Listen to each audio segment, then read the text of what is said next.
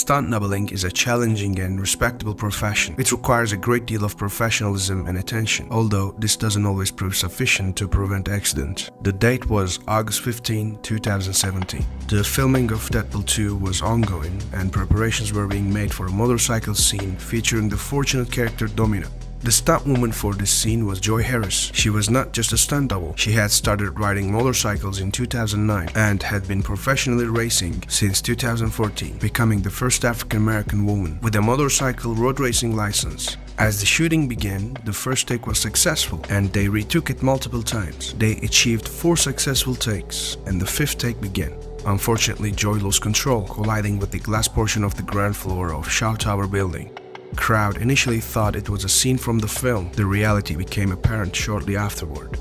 Joi had lost her life at the scene.